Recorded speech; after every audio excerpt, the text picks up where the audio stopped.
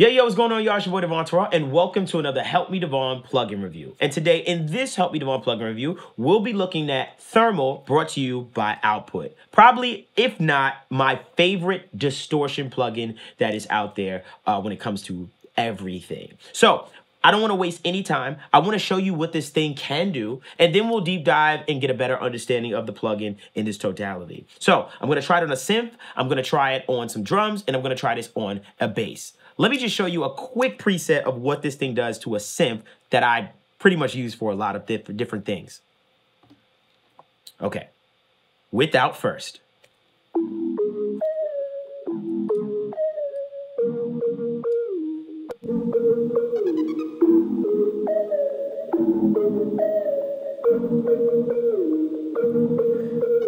I lied to you. This is my favorite distortion plugin. I'm not gonna lie to you. Let's go through some more presets right quick.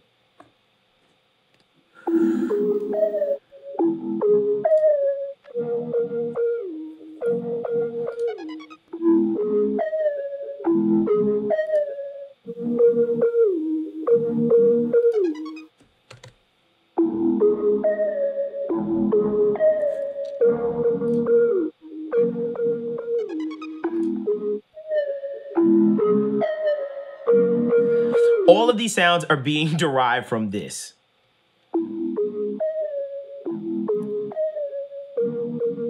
So it works sick with synths. Of course, I'll deep dive into the plugin, but I just want to show you the capabilities of what it does. Let's move on over to some drums. Let's check this out.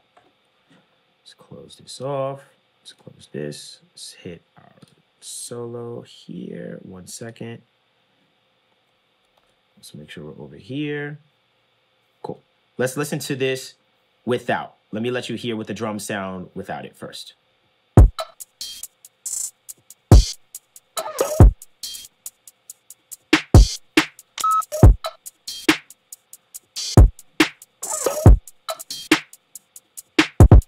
So that's the drums. Now, let's open up the drum preset bank in the actual plugin, and then let's just go through them one by one.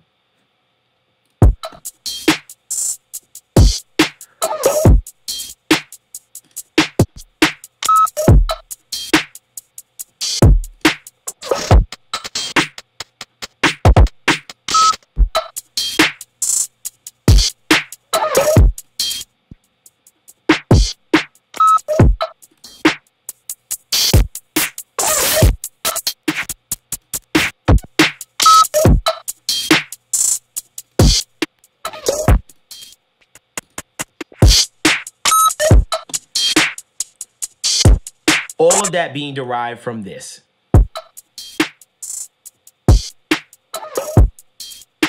Super cool sound. And realize that there's a wet dry knob on this as well. So you can kind of say, I just want a little bit of that saturation or a little bit of that distortion. And you can decide how much of the effect you actually want into it.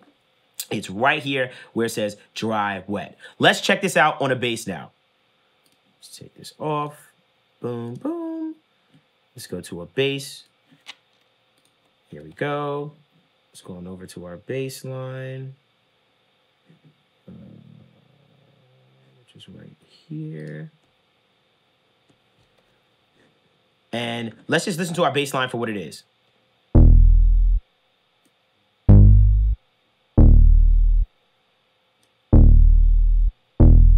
Cool, so that's our bass line. Now, let's hit the bass preset bank, and let's just go through these basses.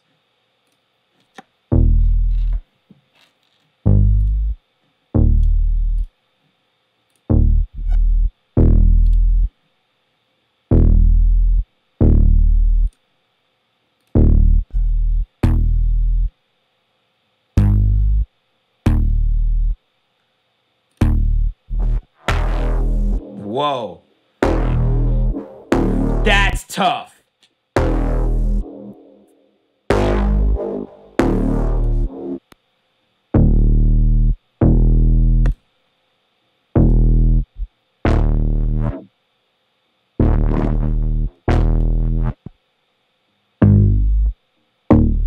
So as you can see, this thing is sick. It's my favorite distortion plugin, and the reason why it's one of my favorite distortion plugins is because it does it just right to me. as far as the content that gets added into your signal, as far as the way it distorts it, just the way it sounds, it just has such a unique sound, and I'm in love with the GUI of this actual plugin. It's doing so many things, and you don't even realize you have so much capabilities with this thing. You wouldn't believe the amount of different things that you can actually do within the plugin itself. Let me show you a little bit of what's going on underneath the hood in the actual plugin. So there's a little button right here, and I love that they did this because I feel like Output didn't want this to feel like a daunting plugin where it's like there's so many buttons and parameters, as opposed to saying, if you want that, press this button and you can see what's happening underneath the hood. Now, I know what you're saying to yourself. Whoa, that is a lot of things going on. I'm one of those people too that say, I like to have a lot of control, but at the same time, sometimes it can feel overwhelming. I want you to look at this and I want you to realize something. It's not much. It's labeled very well and easy for you to understand if you just take your time. So long story short, this right here allows you to control the bands of the frequency spectrum that you're actually affecting within the sound. So you can see if I want to affect more of 1K to 20 hertz, I can just crank this. Or if I just say, listen, I really just want to bother that low end, which is 100 hertz and below, and that's it. You'll also notice that it says stage 1 right here. What that's saying is, hey, stage 1 is all of these things. This right here is relevant to all of these parameters. If I click stage 2, it's basically saying, okay, all of these parameters in here are relevant to this band that you have set. And then if I hit stage 3, basically that's an overall, or you could choose how much you want on that depending on how you decide to actually place it within the frequency spectrum. So let's look at stage 1, for instance. All of this right here within stage 1 are effects. If I come right here to this drop down, or better yet, if I come right here to this drop down, you'll see all kinds of things that you could do. So you see soft clipping, you see multifold, you see all kinds of waveforms that you can use to affect the signal.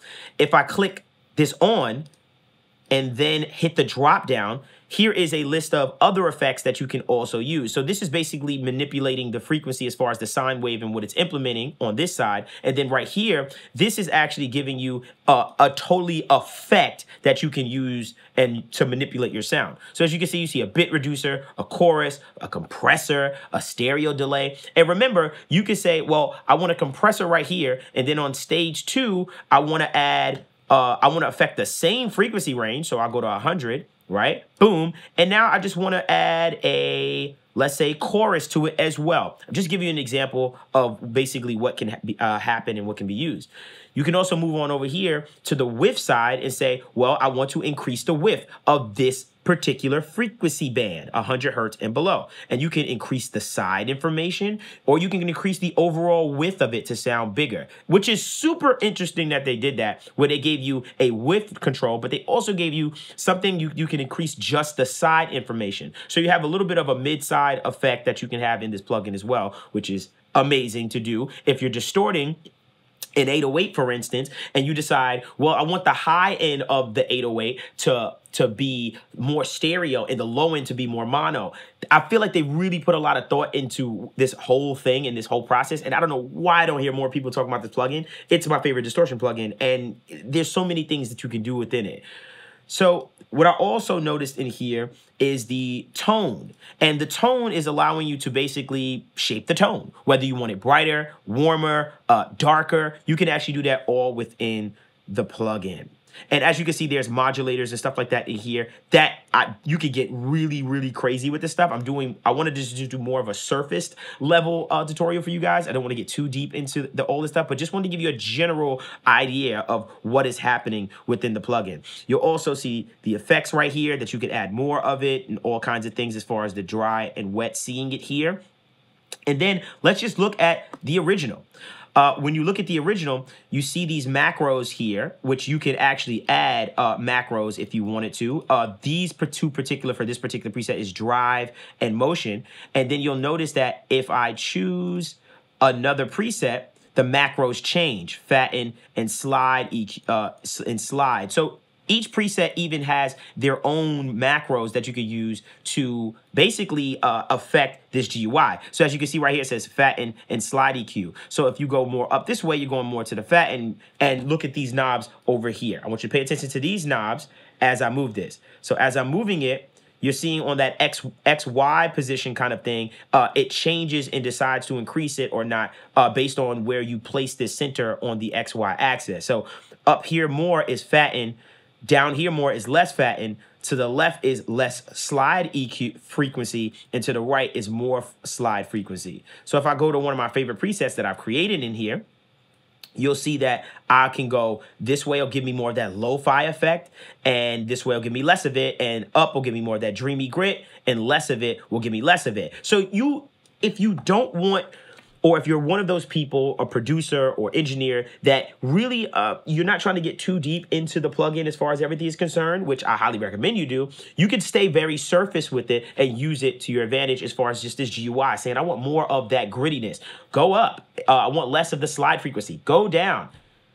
This is my favorite distortion plugin, and I really wanted to expose it. I'm not being paid for this at all. I've just really been a fan of this plugin, and I've always wanted to show you guys this plugin. Use it for your own music and tell me what you think. Get creative with some vocals or something like that in that regard. So this is my very surfaced plugin review of Thermal by Output, one of my favorite distortion plugins. Please make sure you comment, like, and subscribe. Also, you make sure you follow us at Help Me Devon on Instagram, and also make sure you comment below and let me what other plugins you want me to review and check out and bring to the channel. Also, make sure you join our Discord community with a bunch of aspiring engineers like yourself. I hope that was helpful, and until next time, you guys.